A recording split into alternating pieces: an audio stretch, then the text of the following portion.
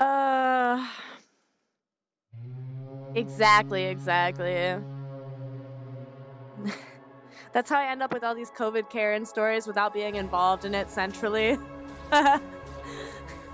Essentially data mine everybody else's drama, just drop and sprinkle in for you guys.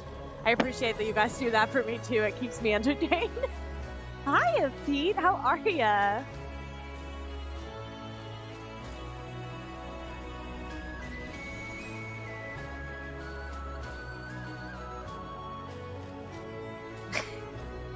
I don't actually know the song Vicarious by Tool, but I do enjoy the vicarious spiciness of other people's lives.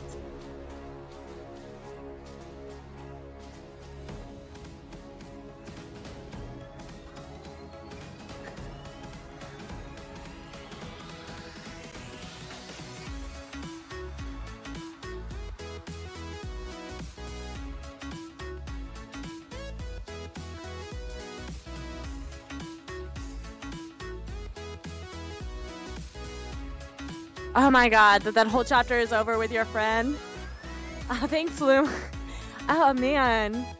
She's gonna be there for a while though, right? Wasn't she sentenced to like 4 years? Is there like a good behavior program? Like, my god. Not that you would have to know, like I get why you'd wash your hands of that shit, but like damn. That was a whole escapade, by the way. Like, how on earth? Alright, Petey. Aw, Pete, I'm sorry to hear that, man. That's really rough. I mean, I don't know about where you are. Job market here is pretty fucking shit right now. Ugh, I think this whole ordeal has made a lot of people have to make fucking annoying choices like that. But hopefully we can entertain you, bring you up a bit. It's almost weekend. I am feeling very similarly, though. I totally get it.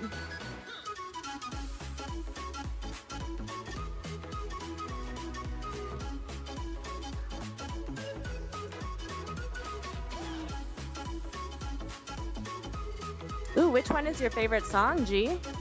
Sorry if I've missed part of it. Let me see. No, I don't see it. But I agree. Listening to good music always brings me up. Like, when I had a really rough day, I love hanging out on stream with you guys, partly to chit-chat, but also because you bring me such, like, good stuff. It brings the whole pep into it. Alright, now let me see. Oh, shit. His wall's all in the way. Ah, shit. Okay, give me a sec, you guys. I will check your messages in a second, but this is driving me cray.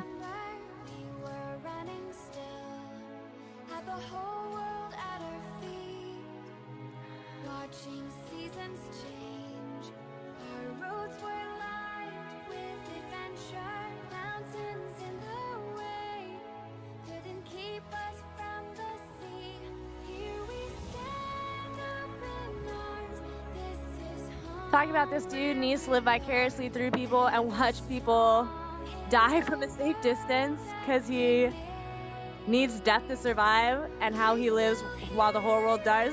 Okay, that sounds dark and good. I'm very curious, Bloom. We're gonna hopefully get there today because it sounds weird. Oh no. Is it not on Beat Saber?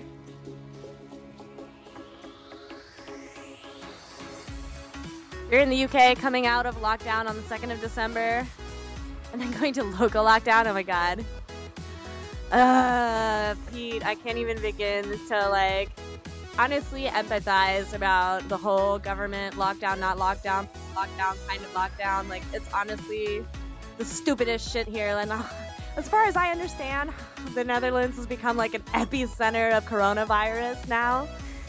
Oh my god. It just sucks major ass right now.